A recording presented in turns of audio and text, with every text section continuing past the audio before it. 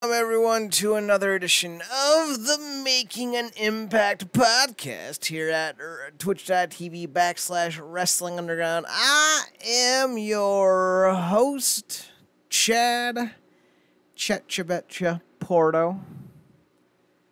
Joining me, as always, is Zachary Tyler Pew Pew. Fairy Godparents! Duncan. What? The crazy guy from Fairly Odd Parents. He would always like spaz out when he said Fairly Godparents. Crocker? Is that his name? I don't know. I remember he looked like an adult Mandark. I mean, there's nothing saying that he wasn't. Right? Like, one's owned by Warner Brothers, one's owned by Viacom, but yeah. Definitely adult Mandark. Adult Mandork. Dingleberg!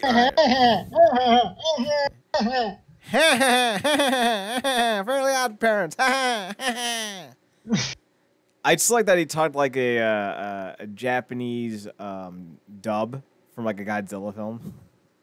Yeah. That was the best parts. So we're talking odd wrestling, Fairly Odd Wrestling, putting Rich Swann in the main event. I couldn't make it work. It's not a good idea. Holy shit, has there been a more underwhelming main event for Bound for Glory in the history of Bound for Glory? Confirmed, signed, sealed, and delivered. It's ours, and we don't want it. It's Rich Swann versus Eric Young for the world title. Why? What was the main event for the Bound for Glory in Japan? It was Tajiri and the Great Muta versus James Storm and Sonata. Now, granted, at the time, Sonata was about as over as the bottom rope. Yeah, but I mean, I feel like that was counterbalanced at least a little bit by, Muda and Tajiri. Yes, but also, Sonata's also super fucking over now. Yeah. So, like, at the time, not the greatest of like, name value, but you got Tajiri and Damuta. And they do the Mistin all together. It was fucking cool. Yeah, they missed in like it's a goddamn scene out of a Hallmark movie. I don't know how the two parallel with one another. Just fucking roll with it. I'm going to bed in like 90 minutes. I'm at the end of my day. I'm going to try to be funny, but it's mostly just going to be nonsensical. That's just the way it is. Like, I genuinely cannot understand for the life of me why this is the main event of Bound for Glory. Like, it's not even good enough to be the middle match or the opener of Bound for Glory, let alone the main event. Right. Like, holy shit, you have some super fucking inflated ideas on who Eric Young is. My God. Like, all of the praise we were giving them heading into Slammiversary, gone. It's fucking gone, man. Mm-hmm. Like, just, oh, God. This company's making it hard to love them still. And, Zach, I need to encourage you to watch this week's episode of Ring of Honor. I think you're going to love it. Yeah. It's technically 6 segments altogether, plus an intro. 4+ minute long different interviews with the 4 competitors of the 2 matches. And then 2 wrestling matches with a 15-minute time limit. And rules that are forced to be followed. Ooh. Yeah! Everything we've been talking about for the last year is being used. Now, granted, it's only going to be used for the tournament that they're doing. They're doing to crown a new Ring of Honor Pure Champion. But it's fucking good. And at least for the next 10 weeks or so, I'm going to enjoy the shit out of this. 12 weeks? 8 matches, first round, that's 8 weeks. 4 matches, 12 weeks. 2 matches, 14 weeks, 15 weeks. The next 15 weeks, I'm going to enjoy the shit out of this tournament. What do we get in Impact? Oh, the guy that no one wants to buy tickets for had his ankle not really broken, and he didn't really have to retire, and now we're going to put him in the main event of a pay-per-view that no one's going to want to buy.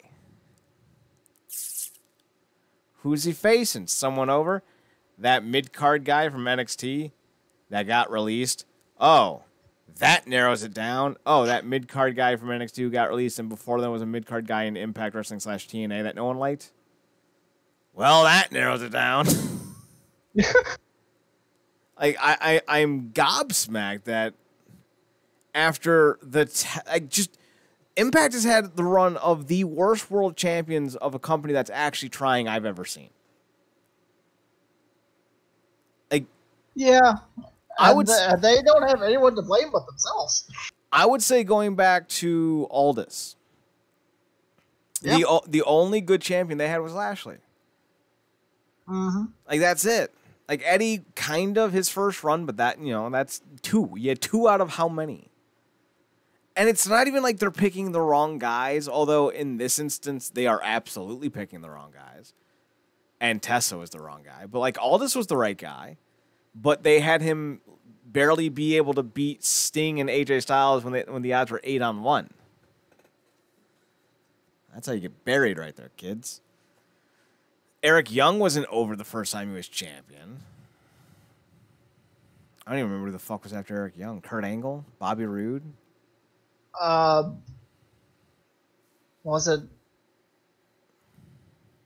Who was after Eric Young? It might have been Rude. Was it? Let's see. I feel like it was maybe Lashley. It was either Lashley or Rude. I feel like it was Lashley.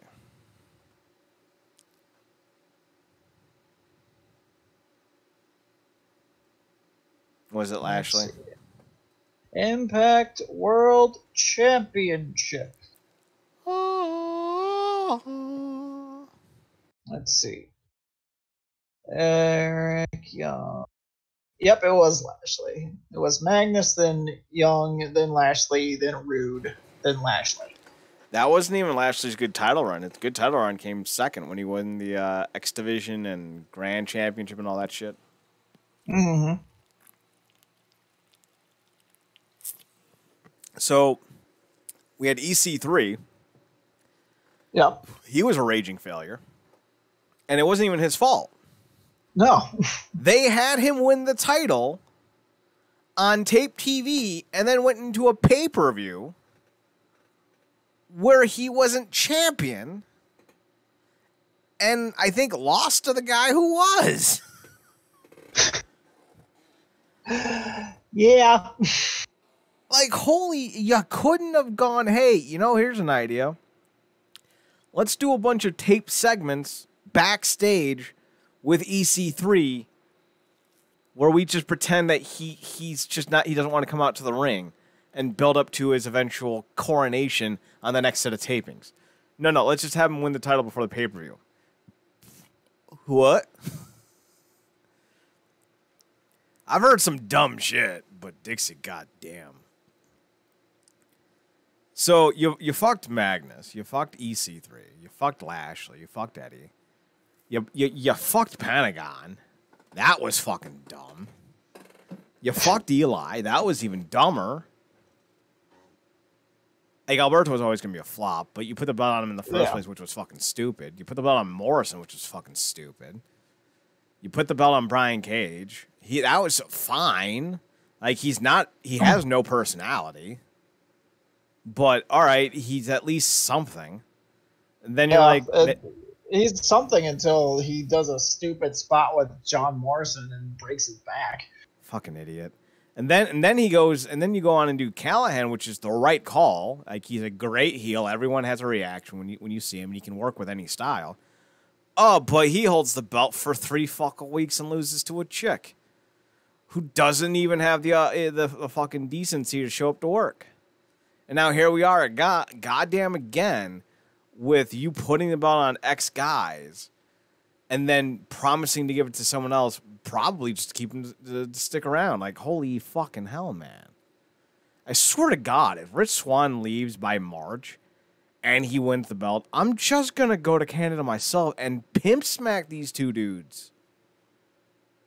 What are they fucking doing? D'Amore, Callis, get your heads out of your asses and realize that you are fucking up prime opportunities to build your brand. Like, Rich Swann isn't over. He's not. He wasn't over in WWE. He wasn't over on the Indies. He was a great also and. You know, Tom Welling. What's the Luther's name? Michael Rosenbaum. Christian Cruick. Also and Peter O'Toole. Whatever the fucking Jonathan Kent was. Snyder. Jonathan Schneider. What was his name? Yes, you got it. Oh, was that right? I believe so. I was just kind of being a cock at that point. Like, I got it right. But, like, you ain't building a show around Pa Kent, goddammit. He's also and in the cast. You want him for his 5 minutes of soulful fatherly advice, and then you want to be done with him. Thanks, Pa.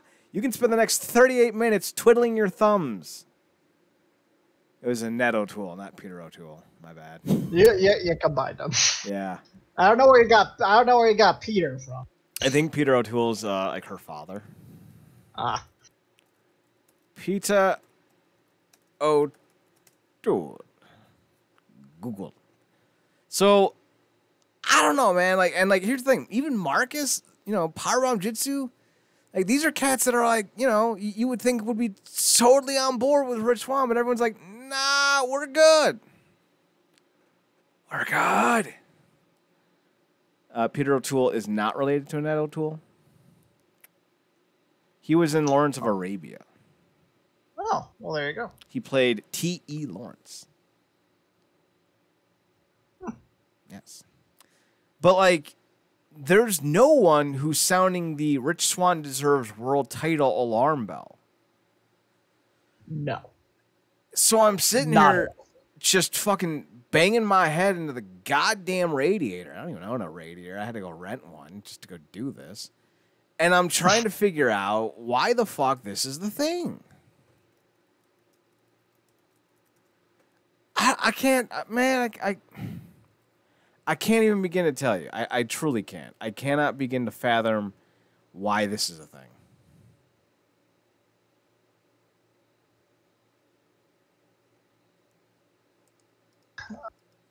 I'm at a loss. As we said last week, this is DC Rebirth all over again. Yeah. Make promises. You keep us hooked for a couple weeks, and then you give it to schmucks. Fucking Brian Michael Bendis. Hey, Bendis is finally ending his run on Superman. Yeah. After he killed the character. After Tomasi and Tomasi and Jurgens spent fucking 2.75 years rebuilding the brand. Fucking Bendis steamrolls it in 2 goddamn issues. Oh, Superboy, you know, Connor, he's 17 now instead of 12. Why? I want to take a tack hammer to him so bad. Just like right in the back of the knee. Just one time. Just to let him know, like, that's how bad you pissed me off with your terrible writing. That's how angry I am with this goddamn fucking Impact roster at the moment. Like, we were promised all these things, but instead we're getting Brian Myers. You teased the reunion of Aces and Eights, and instead we get Brian Myers? What? Oh, I forgot about them teasing Aces and Eights for weeks.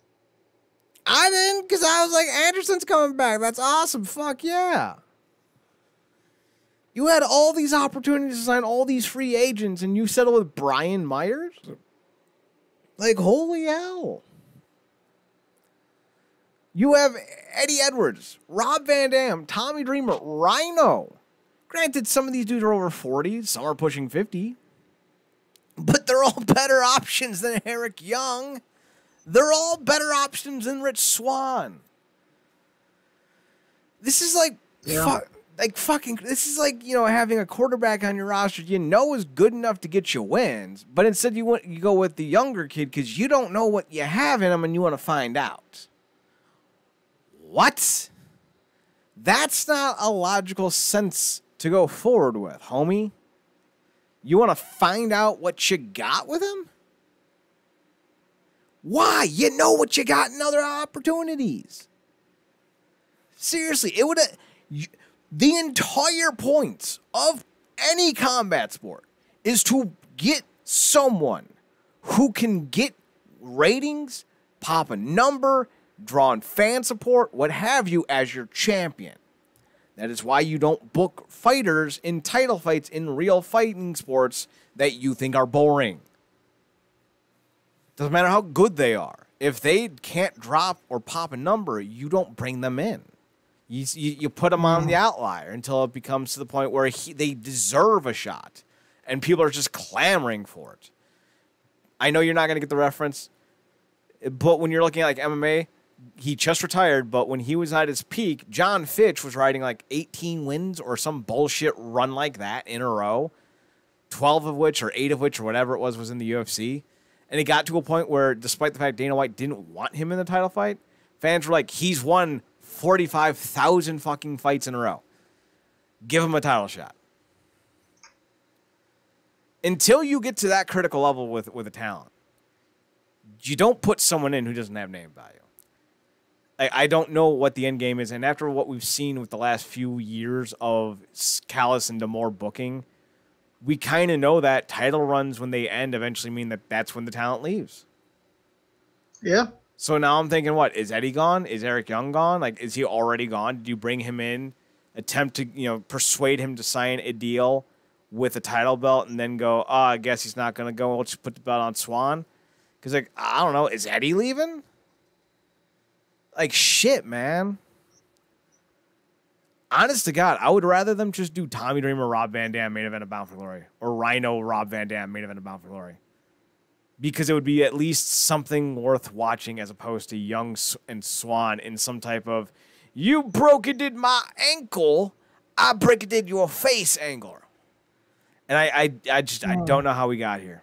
I don't know how we go from getting EC3 back, the Good Brothers, fucking Rhino, I guess if you want to, count him, and having Sami Callihan on your roster, having Ken Shamrock on your roster, having Eddie Edwards on your roster, bringing back Rob Van Dam, and you decide that the main event attraction for your biggest show of the year is going to be the guy who wasn't good enough to make the main roster in WWE in Rich Swann, and the guy who made the main roster as a jobber in Eric Young. So you have the 205 Rich Swann and the wasn't he a jobber on SmackDown Eric Young. That's your main event of Bound for Glory. That's fucking terrible. No one wants that fight. No one wants that match. No one wants... It's just... I'm so fucking done. This is honestly the stupidest thing I've ever seen. And like it would be one thing if there just wasn't another option. Like I remember in 2014 we're like, what's the Bound for Glory main event for the year? Like what are we fantasy booking to? And we're all kind of like, I guess it's going to be Gunner. Because they're doing this Nick Aldis Gunner feud. Yeah. Like that's what it felt like. Like that's where we felt it was going. And at the time, like we had lost Sting, Styles, like no one wanted to see Rude in another main event title scene. We're good. So we're like, all right, I guess that's fine. We have nothing else. But we have alternatives this year. Shit, you put Willie Mack in the goddamn title fight. He'd at least be someone that I think fans would want to see win the belt. He doesn't have the baggage Swan does. He's far more charismatic than Swan. And arguably, he's a better all-around worker than Swan. Mm-hmm. I don't think he's got that initial push into the title feud that you need to really propel him into stardom. But at least he's someone that doesn't come in with so many question marks. You can rely on Willie Mack. You cannot say the same thing about Swan. So, like, I'm sitting here going, the fuck? And why the fuck is Brian Myers beating Willie Mack? Why is Brian Myers even on my television screen? Who thought it was a good idea to put Brian Myers in a goddamn singlet with his goddamn Brian Myers lame-ass bullshit name, with his dumb blue and orange New York Mets color scheme and his stupid fucking Harlem, Gotham-esque fucking graphics? Fuck Queens, New York, fuck the Mets, and fuck Brian Myers. He's so bad. There's nothing about him that's intriguing. He's so unoriginal. He's so uninteresting. He's like, Where's Waldo? Only he's right in the middle of the page, and no one's going to buy the fucking book. Yet you still bought it for someone anyway. Why? Why? And like, it'd be one thing, Zach, if he was like doing like one segment a week, or if he was like in like a 2-minute segment a week, or if he was like a backstage interviewer. He's getting 12 minutes a fucking week. He's going over on Willie Mack. He's cutting promos every week, and he can't cut promos. He's bad at it. I'm the most professional wrestler ever. Oh, shut up. He looks like one of those goddamn, what was those, Red Hots? Is it the candies? He looks like a fucking Red Hot that was thrown in a microwave and put on high and then thrown against the wall next to Heath Slater. Like that's the best compliment I can give Brian Myers. He's a piece of candy that was nuked and thrown against the wall, that correspondingly enjoys time next to Heath Slater. I mean, at least with Heath, at least they're keeping Heath as a joke character that can't get a job. They're not pushing him against someone like Willie Mack. Willie Mack lost the X Division title so he could job out to Brian Myers. Honest to God, the only thing that makes sense is that Willie Mack is leaving. Yeah. Like, Slammiversary was supposed to be like this coming fucking, era that was going to redefine the company and put them up into the future, but they ended up just doing every goddamn mistake in the book that they've been making for the last goddamn 7 years. Uh-huh. Like, I love the Machine Guns. I do. I'm glad they're the champions, but you brought in another team who has been there for a day, and they win the titles. Yep. Deanna Prazo, half a second, maybe 4.5.355 seconds in the company, wins the world title for the Knockouts division.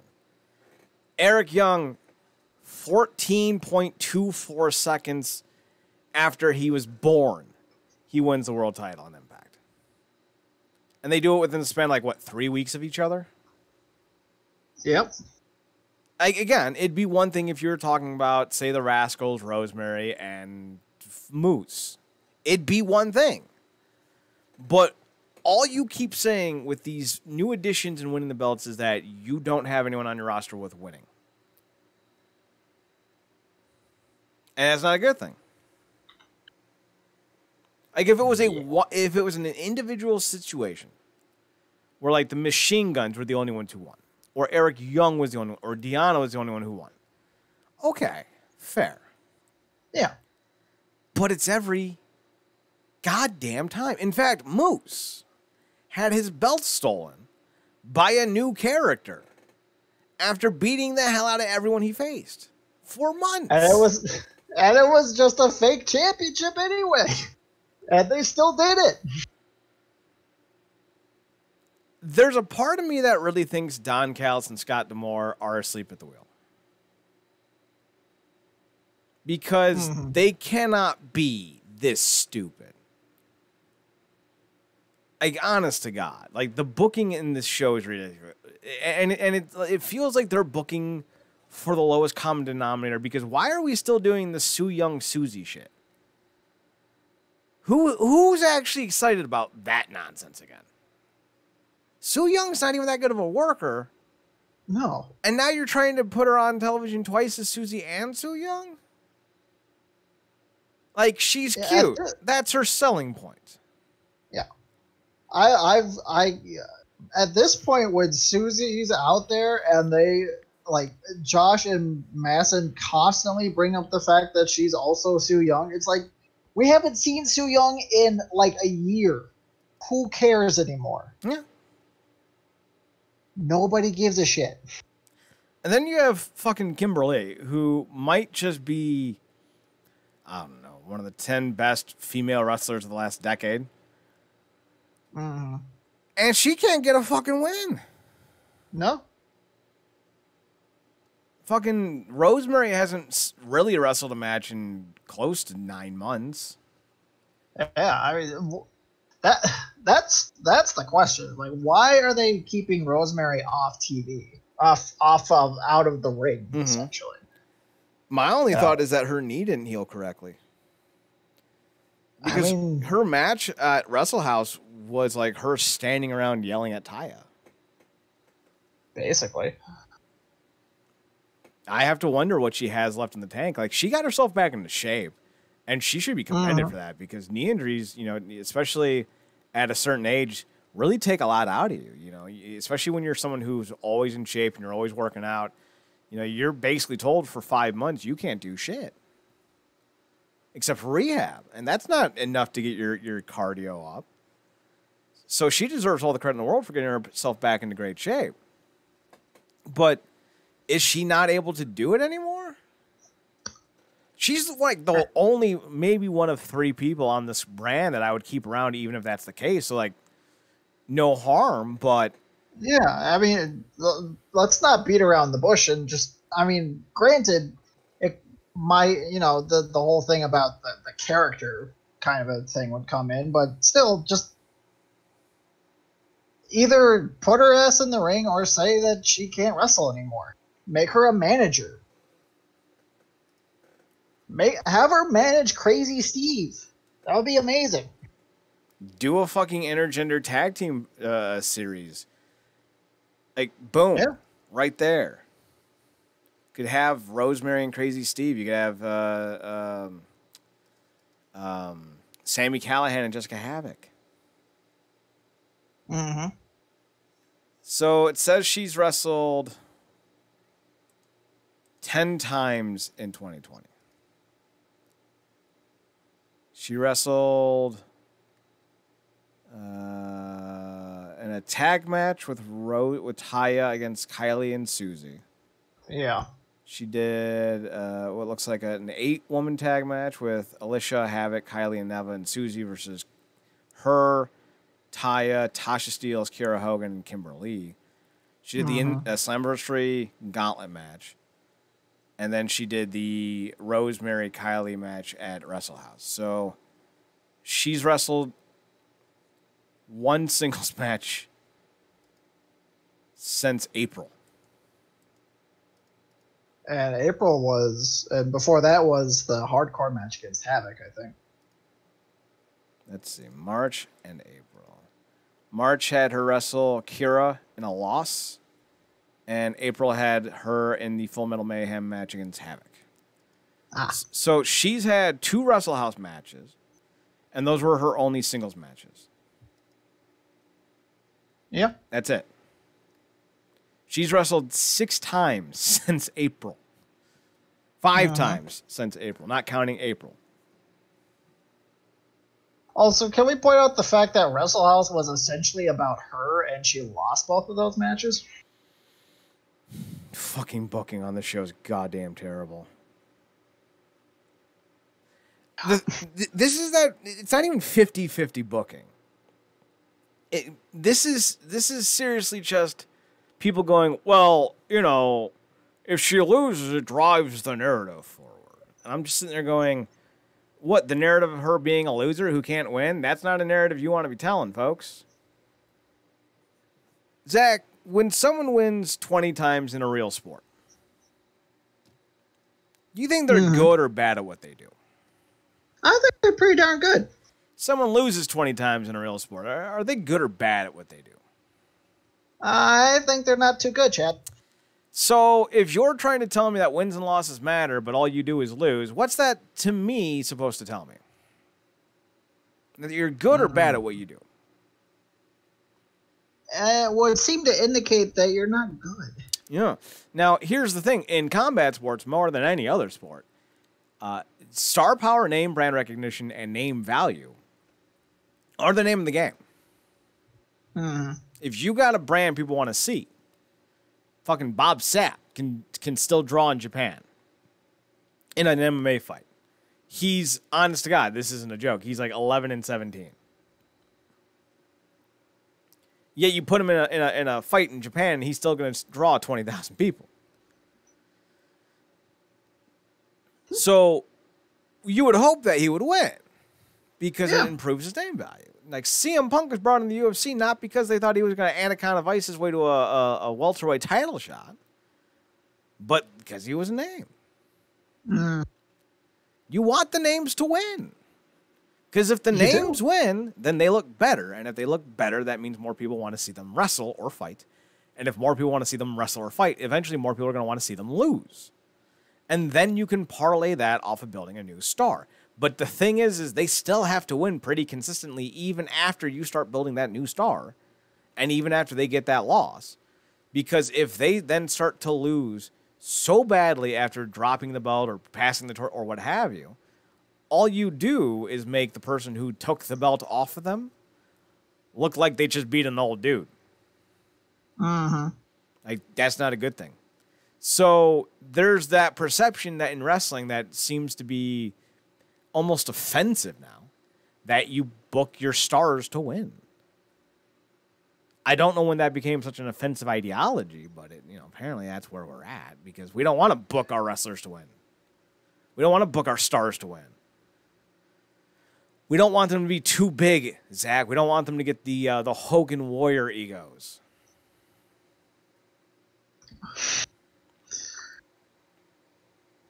Gosh.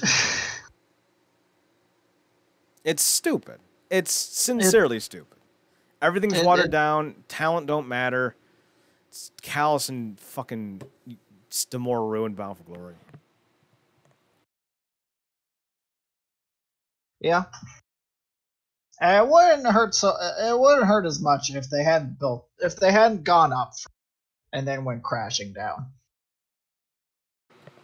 Right, if we had just parlayed from the Tessa shit to this without any optimism or constantly telling people like, oh yeah, new Impact coming after Slammiversary. All these names gonna be big. Then like, all right, fine. But they promised us the world. They got us hyped. They're like, oh, we might bring in Rusev and James Storm. Oh, here comes Mr. Anderson. Maybe you'll get EC3. Oh, look, Eli Drake. Uh-oh. Guys, trouble. But instead we get Brian Myers, fucking Heath Miller, goddamn Deonna Purrazzo. I don't think anyone cares about her. Fucking. And again, that's not her fault either. No. That's your fault. Yeah, that's Impact's fault. Fucking Eric Young. Oh, Rich Swann's back. Oh. They have no faith in their veterans. They put Trey Miguel and Ace Austin in the main event of their biggest show of the year. When you have Rob Van Dam and Sami Callihan, what were they even doing? Sami Callihan was in the tag match, right? Yep. What was Rob Van Dam doing Slammiversary? Nothing. But we gotta make sure Ace Austin gets in. Oh, of course. Gotta make sure Ace Austin gets in. Gotta make sure Ace Austin and Trey are in the main event. Can't have Rhino. Can't have Tommy Dreamer. Can't have Rob Van Dam. Can't have Moose. Tommy Dreamer and Moose were on the old school match part of the card, by the way. Mm-hmm. I think I'm rebooking Slammiversary tonight. But Chad, your night was over. My anger has propelled me forward. As it usually does. Zach, that's all I am now. Hate and anger. And a little stuffed crust pizza from Pizza Hut. Ooh. Speaking of food, I should not be eating. So Wendy's has a new battered cheeseburger. You hear this bullshit? Really? So it's like fucking beer cheese with Swiss cheese, fried onion rings. I think bacon's on this bitch, pickles, and either your choice of different chicken stylings, your grilled, home style, spicy, or you can get it as a burger. Well, I got a home style chicken sandwich like that, and I'm going to tell you, it's not that bad. It's fucking kicking up acid reflux like a motherfucker. But like in 2 weeks, when my blood pressure returns to normal, I would like to try it again as a burger this time. But I'm gonna have to wait 2 weeks because that shit was, whoo! I don't know what the calories were, but I'm pretty sure it was in 5 figures. Is a 10,000 calorie cheeseburger excessive? Maybe slightly. Just want to know. All right, we're gonna run through this card real fast from last night because it wasn't a good show. They gave us all the fucking no one caresies. Deanna Prazo and Kimberly defeated or lost to Susie and Kylie. Kylie watched as Susie twerked and tweaked. They're gonna do a fucking bullshit finish at Bound for Glory where Deanna wins because Susie returns or Sue Young returns. I'm already mad about it. Trey Miguel wants a title shot at Rohit Raju's X Division title, but TJP's up next. So Falaba rolls up and he's like, "Yeah, what's up? I know how to do." No, wait, that's nope. Sorry, I'm combining 2 segments. My bad. This show sucked. I don't know if I was still boiling over from the week before when we found out that Swan and Young were going to be the main event or not. I don't know. So Rohit and Trey Miguel, I guess, are going to face off next week. Or no, Trey versus TJP is next week, I think, is something. No, Trey versus TJP is tonight, and then the next week will be a triple threat with TJP, Trey, and Chris Bay.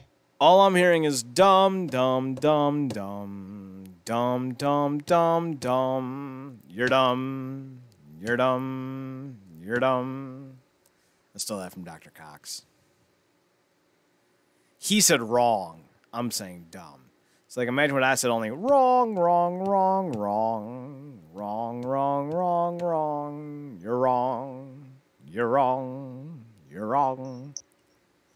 Either way, it works. It does. Yeah, so, fucking, this is another example. Goddamn, Chris Bates just won the title at Slammiversary, and 3 weeks later, goddamn fucking Rohit Raju of all people takes the belt off him. Like, I want to root for Rohit. I do. He seems like a good dude. Yeah. I mean, not as a character. He's a twerp, but like whatever. But again, same bullshit. And now what's Chris Bay doing? Why did you bring in Chris Bay? Why did you give him the X Division title? Why didn't you just keep the belt on Willie Mack and then had fucking Rohit take it off him? So fucking stupid. That is the question. So Taya Valkyrie's quote-unquote chihuahuas confront Johnny Bravo about who his best man for the wedding is, and why they care was never explained. And then Falaba rolls up. And now Falaba is the best man. And Falaba says more than Ba now. Yes, now he... But how does he know how to speak more than just Ba? Google Translate. No, it's just a translator. He said Google Translate on the show. Oh, did he? I thought he just a translator. No, he said Google Translate. Whether it's Google Translate or whether he's got a book of Body English Dictionary, which is the one I'm hoping for. He can talk now. We knew it was coming eventually. Just keep the Ba in as a gimmick, and you'll be fine. So Bravo then makes Ba his actual fucking best man for the wedding. So there you go. Falaba is going to be in a demonic wedding. There's not a Why lot of things. not? There's not a lot of things right in this world. There's not a lot of things right in wrestling at the moment. Falaba is the best man in the demonic wedding. Somehow is just perfect. Yeah. It's like Davey Richards coming back, winning the title, and going on to have a 2-hour Iron Man match with an in-shape Eddie Edwards, and Falaba being the best man of a demonic wedding. Like, those are the two things in this world I want. Granted, the second one I didn't know I wanted until I got it. Sometimes things just work out that way. Sometimes they do. Triple XL takes on the Deaners, Cody and Cousin Jake. Like, honest to God, I was sitting there like, God, I haven't seen Cody Deaner in like 6 months. Where the fuck's he been? There is, oh yeah, he was in Wrestle House. Because like I just completely forgot that Cody was doing all that shit. Because I'm like sitting there like, God, when was the last time I heard the Deaners music? It's been about 8 weeks. And then, or actually longer than that, because he was stuck in Canada for the longest time because of the COVID. So, like, I genuinely forgot that Deaner was in Wrestle House because of the goddamn lack of songs. If Dreamer had come out and screamed match time, I think it would have hit me again. But nope, I actually had to think about it. Like, when was the last time you wrestled? Oh yeah, in Wrestle House.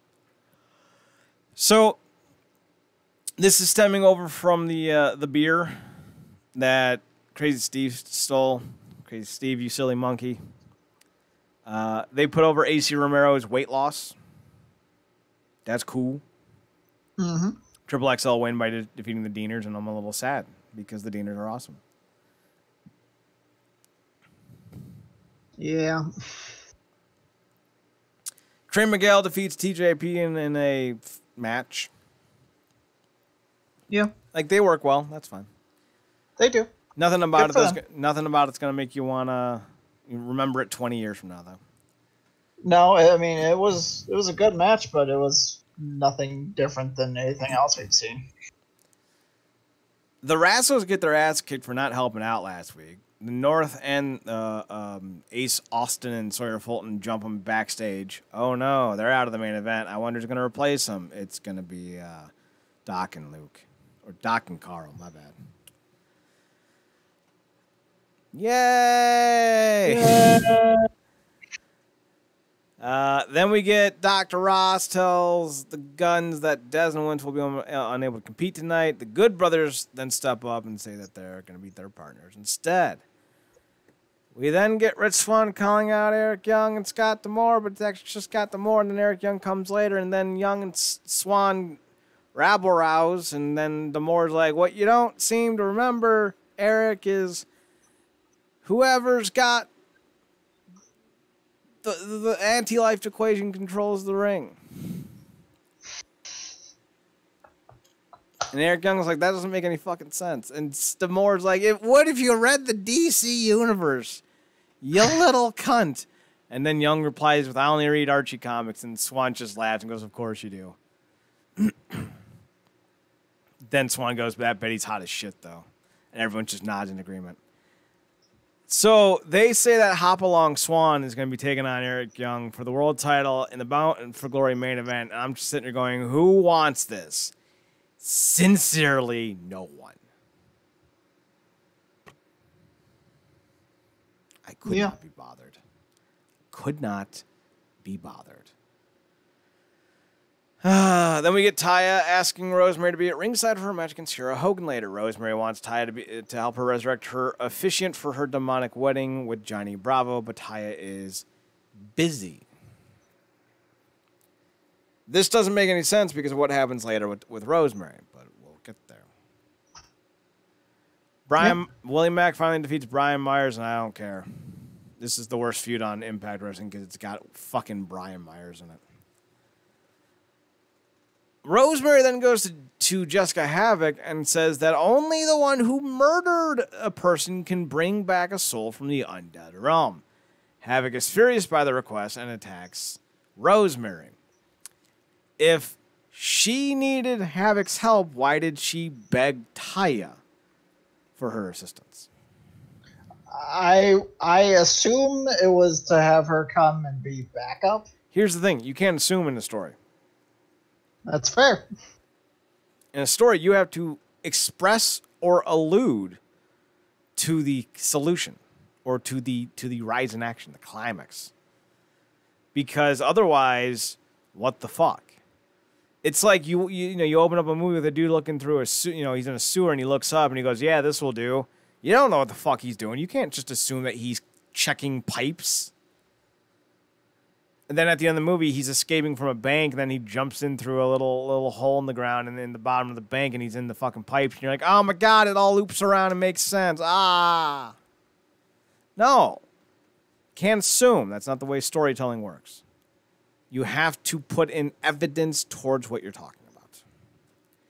Yeah. They did not do You're that. not wrong. Moose is going crazy. EC3 is like, hey, I got your belt, John Doe, Psycho Boy, on this title. Moose calls Jericho. Okay. Is that who he called? Yep, that's who the demo god is Chris Jericho. I don't understand the why he called Jericho. They even put Jericho's Twitter handle in the segment. Oh, they did? Yeah, like if you look at it on their official Impact Twitter account, 9:20 p.m. September 15, 2020, the tweet reads, Moose looked for advice from the one person who has experience with their world championship being stolen. Impact, hashtag Impact on Access at I am Jericho. I am Jericho. So when was Jericho's title stolen? I think it was his 2000 title reign. Oh. When he won it and then had it taken back because Earl Hebner did a fast count. Mm-hmm. You remember that? Not really. It was an episode of Raw. Never trust Hebner, though. No, it was an episode of Raw. It opened up with a Jericho Triple H title match. And Jericho was getting, manhandled because, no sell Triple H. I think he pushed Hebner, and Hebner pushed Triple H back. Jericho grabbed Triple H's tights, rolled him up, and Hebner did a 1-2-3 fast count and won the belt. And Jericho was like running around the ring with the belt, and everyone's freaking losing their minds. Everyone's like, "Oh my God, Jericho's the new world champion! Jericho's the new world champion! Jericho, why is Mick Foley out here?" And Mick Foley was the commissioner, and he's like, "I can't, in good conscience, let this title match, stand as is. You did not win this belt fairly. It goes back to Triple H." And I'm sitting there going, "God damn, this is the dumbest thing ever." And now I'm watching this segment going, "God damn, this is the dumbest shit ever." Why is fucking Moose calling Jericho unless you intend on bringing in Jericho? And if you're intending on bringing in Jericho, why are you playing this game? Why not just start putting out fucking, vignettes for it? Dumb. Yeah. Rhino sneaks Heath into the building to execute a plan that will earn Heath some money for his hashtag Heath for Impact campaign. Boy, I sure wonder if this is going to involve arm wrestling. It does. Tennille Dashwood and Jordan Grace appear to have a very different definition of working. They already have a match set for next week. It's almost like you don't want to build to matches people want to see anymore.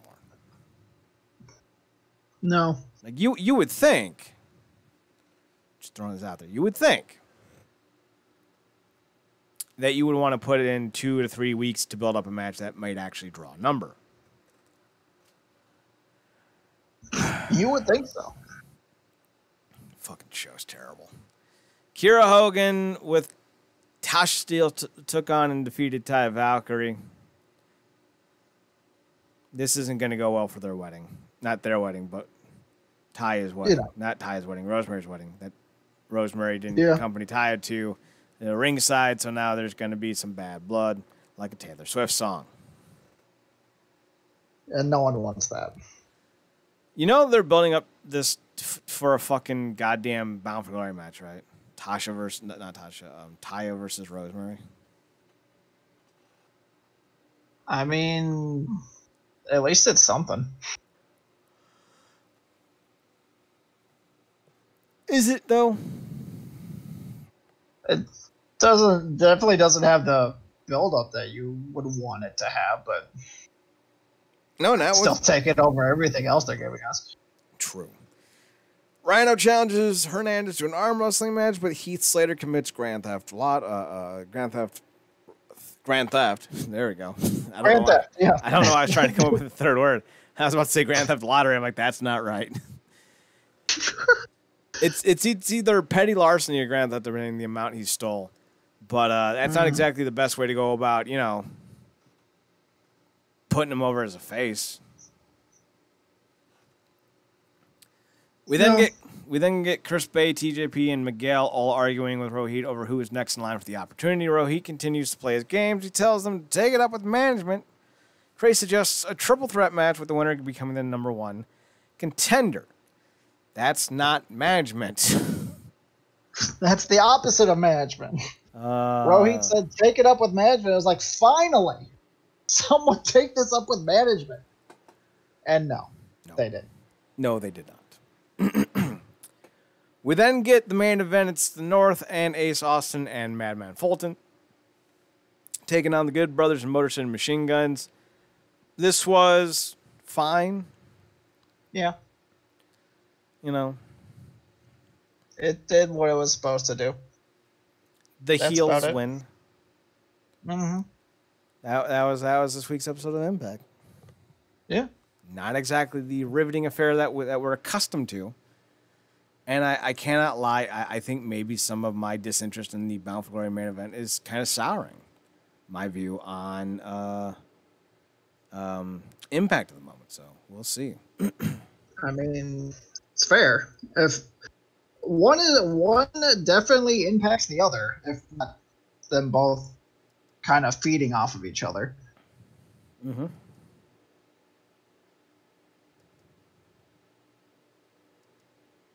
I'm scrolling through headlines real fast. So, that's it. We're done for the show. I expect us to be recording tomorrow, but I do want to point out something there, Zachy boy. Okay. I am covering the Browns this season. The Browns have a game tomorrow. Thursday nights. Yes. Browns have a game tomorrow. Now, I'm going to try to make it work, but if you get a text around 7, don't be surprised. All right. I will let you know if there's no show. Otherwise, plan for the show. Okay. Is there anything else we need to do to prepare for other than leave Joe Superior? No. The point of these is to focus on one topic and deep dive. Okay. Whether it takes us 20 minutes or 2 hours. It might take us 20 minutes. It might, but it was a damn good show. Mm-hmm. So, with all that being said, realnerdcorp.com, RealNerdcorp.com. Our woman crush for this week is Samara Weaving. Our wrestler of the week is Jonathan Gresham. We're bringing everything in-house, by the way. I'm done with the tumblers. You're done with the what? The tumblers. Ah. The bin tumblers. When they got rid of the porn, they ended up getting rid of our traffic as well. I did not realize. Isn't everyone done with Tumblr? Yes, I did not realize how necessary our ratio was for those looking at smut and those looking at us. It is a drastically high number from that source. Just putting it out there. So we are going to be doing our posts to our Woman Crush and Wrestler of the Week on the website now. There you go. And I'm going to be working on rankings, I believe. But not necessarily a rankings post. My idea is I'm going to do one post a week or one post a month to let people know what's going on, who went up, who went down, why things went the way they went, and then keep it kind of a running tally on the website proper. Mm-hmm. That's my theory. It's going to be very easy to manage. I just need to figure out the best way to format it. So, yeah. I sit here. Sure. Yeah. As I hold my hands up high, lying anxious burns inside. As I hold that here's the one. Should have been dead on a Sunday morning, banging my head. Don't hate Creed's first album. No, I do not.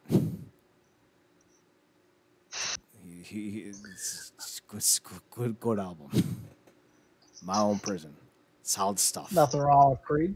Solid stuff. Second album, all right. Third album, couple hits, but then it's right off the goddamn cliff. Unless you like Creed Light, a.k.a. Altered Bridge. Ah. A.k.a. Edge's theme. On this day, I see clearly, and it opened up my eyes. But he does cut out a lot of bullshit from the actual song, so there's that too. There's no random ass drum intro. The that Edge's theme song comes out with, not in the song. No. Sorry. So, realnerdcorp.com, RealNerdCorp.com. We're on Twitter at NERDCRP. We're on Instagram at RealNerdCorp. Zachy Boy can be found on Instagram and DeviantArt at Radiance2020, RADIANCE2020. That's it. And I'm over on the Twitter at Chad Nerdcorp, ChadNerdCorp, and on the Instagram at Chad's Photo Hut. As always, thanks for tuning in. Thanks for checking us out. Thanks for giving us a chance. Remember to watch more wrestling. And remember, if it doesn't say Binford, it's made by somebody else. Zach, take us home. Good night, Bound for Glory.